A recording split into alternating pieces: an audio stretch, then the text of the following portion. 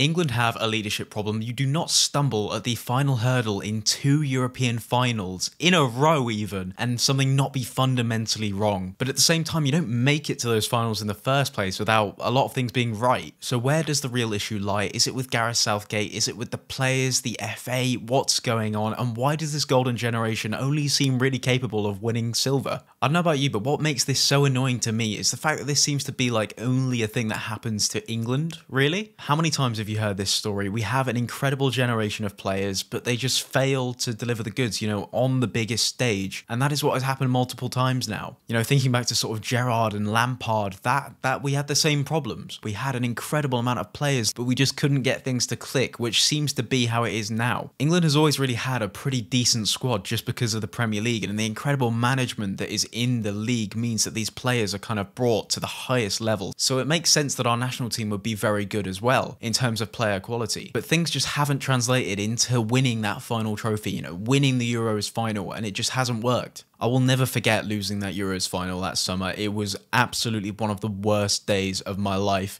And I know that can sound really privileged, and it probably is. But as someone that is so invested and loves football so much, for me, it was a terrible day. I remember just going out to the stairs in my mate's house that we were watching it as a kind of group. I just went onto the stairs. I just sat there with my head in my hands for a good 10 minutes, just contemplating. It was awful. Anyway, the loss surprised kind of absolutely nobody. I think a general trend that we've seen with Gareth Southgate over the past couple of years, well, good chunk of years, 6 years even, is that we fail to beat a bigger opponent than us. We've seen it so many times. France, Spain, Italy, whenever Gareth Southgate has faced a better opponent, he has failed. And I largely blame that on his leadership skills. I don't think he was the man for England just from his demeanour alone. Gareth Southgate just kind of reminds me of Olly Gunnar Solskjaer, kind of arm around your shoulder type manager that's going to, be your friend, and he's not going to command that respect that I think some of these players need. And I can slander him as much as I want, really, but what you cannot deny Gareth Southgate is that he's a fantastic group stage manager. I'll give him that. The man knows how to get out of a group stage, that is for certain. That is something that England fans have never had to worry about. We've always gotten out of the group stages. Enter Lee Carsley. 2 wins in 2 games,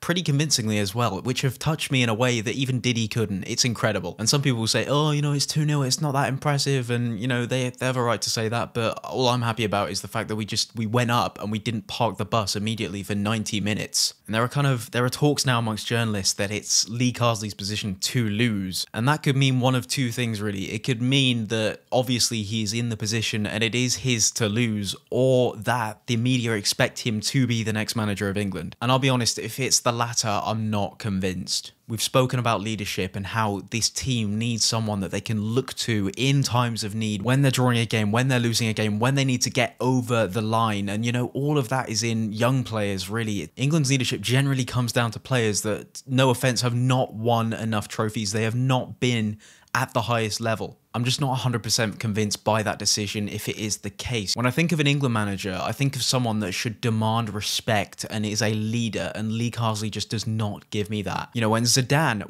went into that Real Madrid dressing room, full of superstars, Ronaldo, Bale, Benzema, Modric, Kroos, just Casemiro, an unbelievable crop of players, all their egos needing checking. Zidane walks into that room and they're all quiet. They all respect him and they suddenly have a common goal. And that is what I think England need. Like, this team is so talented, it is ridiculous. No disrespect to Lee Carsley, of course, but what would some of the best managers in the world do with this team? What would Pep Guardiola do with this team? What would he do with Trent Alexander-Arnold and Jude Bellingham and Bukayo Saka, some of the best talents in the world? It's been such a long time since England have got the best out of a crop of players. I mean, the game the other night is just an example of that, and that's what I'll praise Lee Carsley for, is Trent Alexander-Arnold. Trent Alexander-Arnold is straight back at right back for England, and he just runs the whole show. Like, absolutely. Like, I think he created sort of 5 chances. Assisted Harry Kane, was absolutely fantastic. And we've had a manager for sort of 6 years that wouldn't play him over Kyle Walker, an aging Kyle Walker who is losing his biggest asset, which is his pace. I just don't really think we have someone that those players can look up to,